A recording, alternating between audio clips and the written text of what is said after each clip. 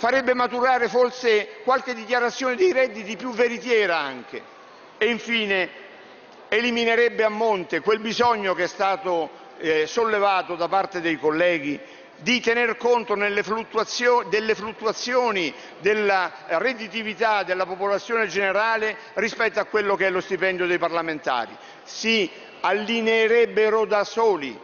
Allora, ripeto, e lo dico con sincerità agli amici dei 5 Stelle, perché non cavalchiamo questo nuovo meccanismo di retribuzione? Con un tetto massimo che può essere definito, siano le retribuzioni agganciate a ciò che uno guadagnava prima e nessuno venga qui per guadagnare di più di quello che guadagnava nella sua vita professionale precedente o del lavoro che non faceva da disoccupato.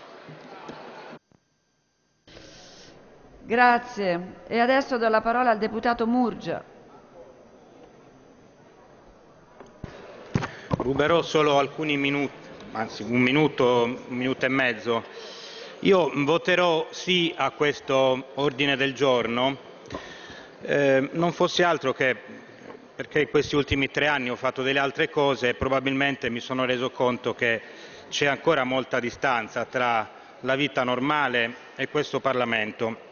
Però voglio dire agli amici dei 5 Stelle che per un attimo, vi dico la verità, ho pensato di astenermi o anche di votare contro, per un semplice motivo, perché porre il problema come viene posto, cioè noi persone per bene, tutti gli altri ladri, secondo me non è tanto giusto.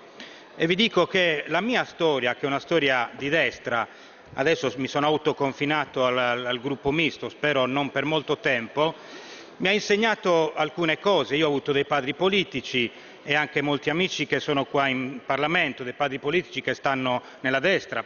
Penso a Giorgio Almirante, mio padre era un vecchio missino che se scoprisse che uso i soldi impropriamente si rivolterebbe nella tomba. Dico, siamo tutte delle persone oneste.